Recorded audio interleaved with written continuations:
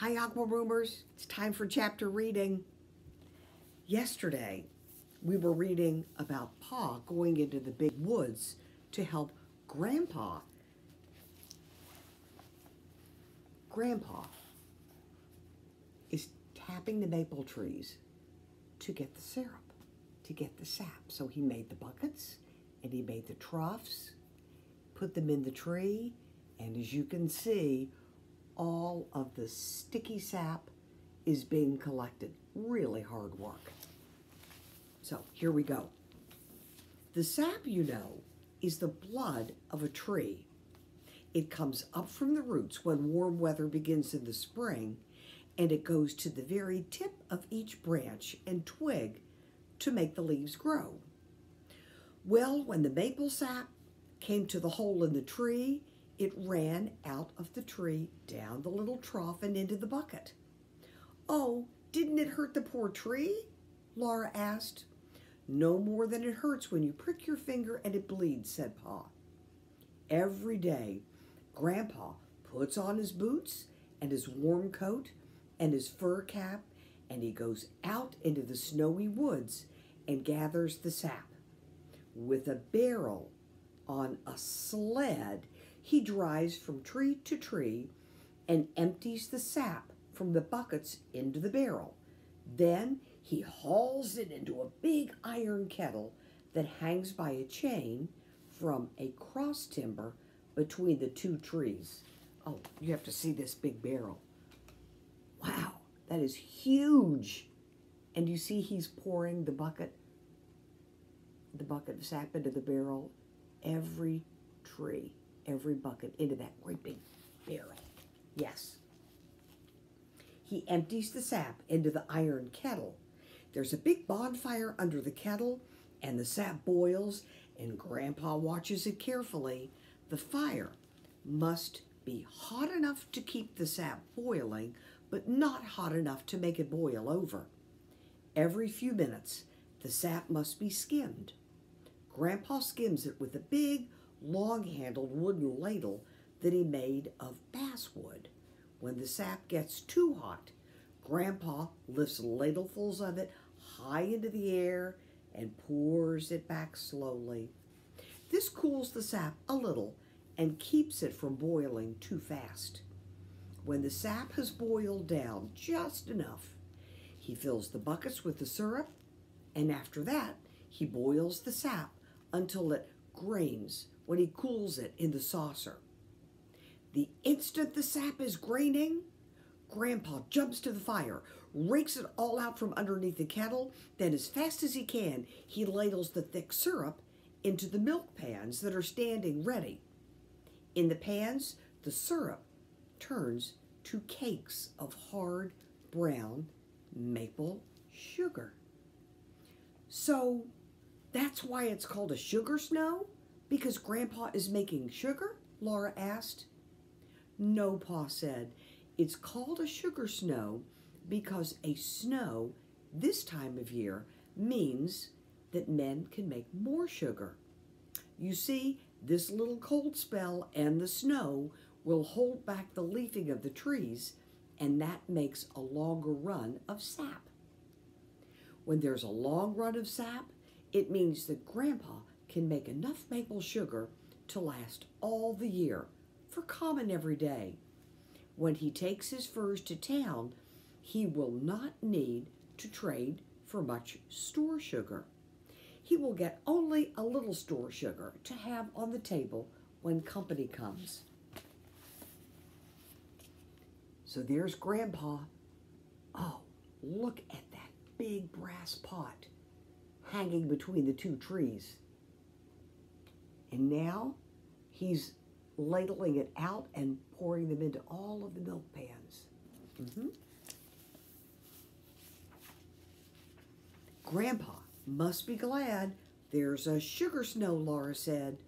Yes, Pa said, he's very glad. He's going to sugar off again next Monday. And he says we must all come. Pa's blue eyes twinkled. He'd been saving the best for last. And he said to Ma, "Hey, Caroline, There'll be a dance. Ma smiled. She looked very happy, and she laid down her mending for a minute. Oh, Charles, she said. Then she went on with her mending, but she kept on smiling. She said, I'll wear my delaine. Ma's delaine dress was beautiful.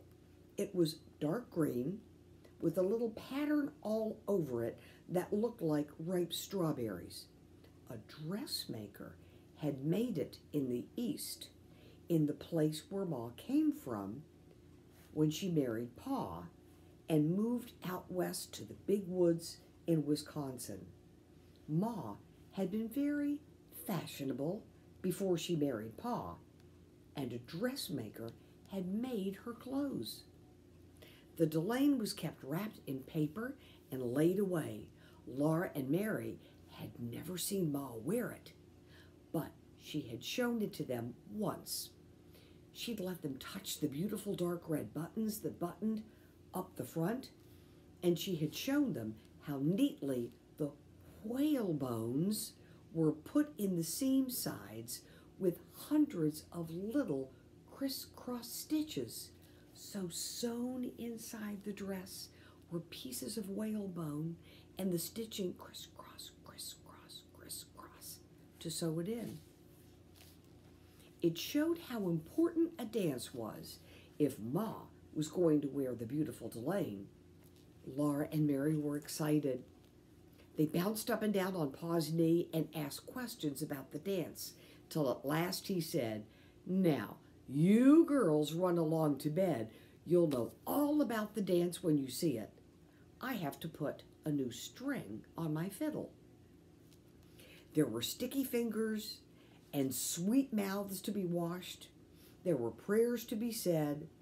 By the time Laura and Mary were snug in their trundle bed, Pa and the fiddle were both singing while he kept time with his foot on the floor.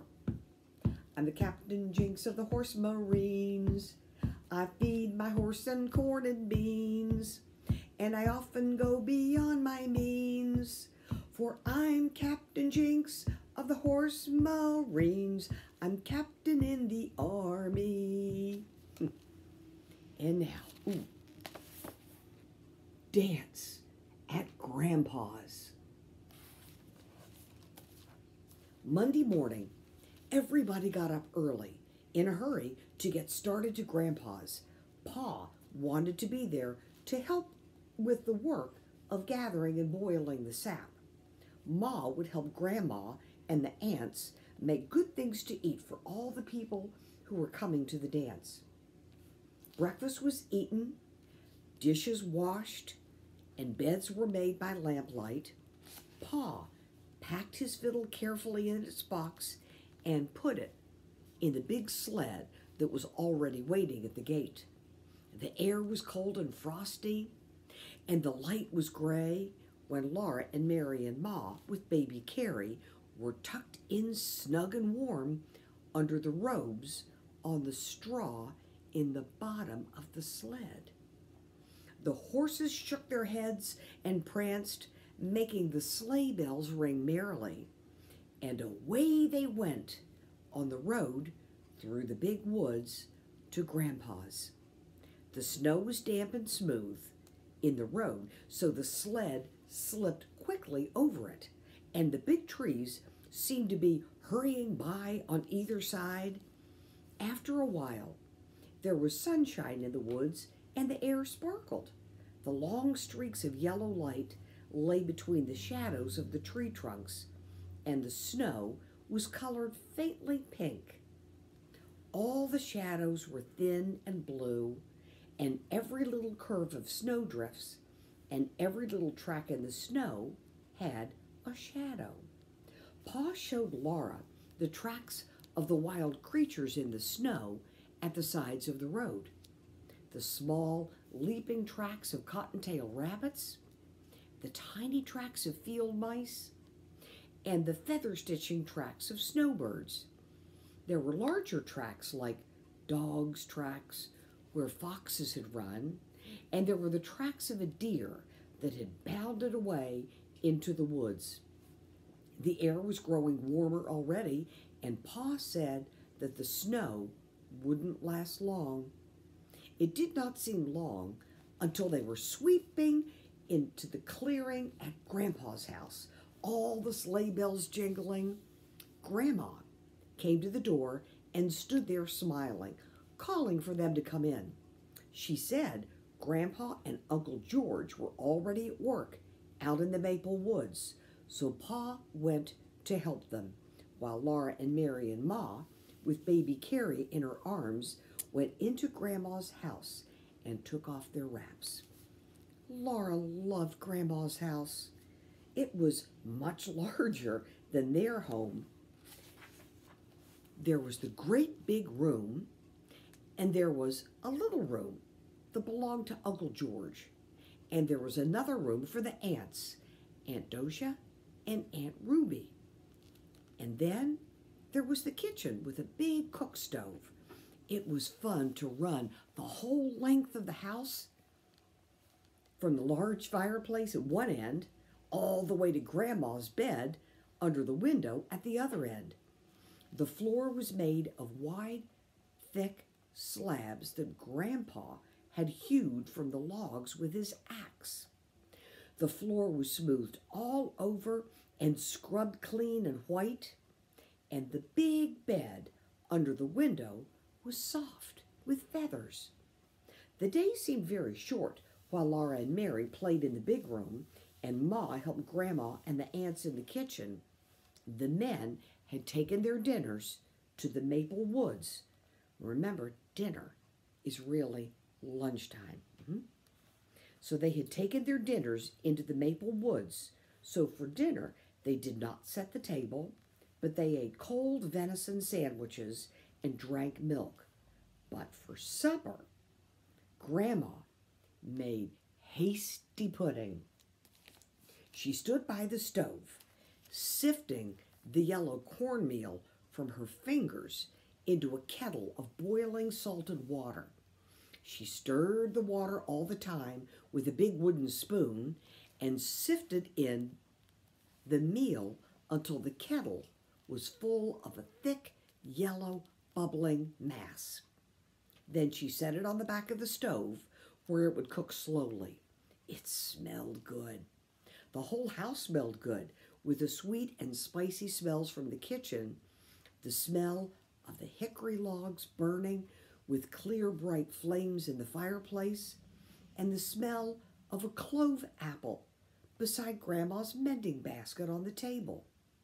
The sunshine came in through the sparkling window panes, and everything was large and spacious and clean. After supper time, Pa and Grandpa came from the woods. Each had on his shoulders a wooden yoke that Grandpa had made. It was cut to fit around their necks in the back and hollow to fit over their shoulders. From each end hung a chain with a hook, and on each hook hung a big wooden bucket full of hot maple syrup. So that is a yoke, and it makes the heavy maple so much easier to carry. It takes the weight off. Pa and Grandpa had brought the syrup from the big kettle in the woods. They steadied the buckets with their hands, but the weight hung from the yokes on their shoulders. Grandma made room for a huge brass kettle on the stove. Pa and Grandpa poured the syrup into the brass kettle, and it was so large that it held all the syrup from the 4 big buckets. And then Uncle George came with a smaller bucket of syrup, and everybody ate the hot, hasty pudding and maple syrup for supper. Uncle George was home from the army, and we're going to read about Uncle George tomorrow. So, it's exciting. I can't wait to find out what happens at the dance at Grandpa's. Great chapter. Thank you, Aqua Roomers. Until tomorrow, bye.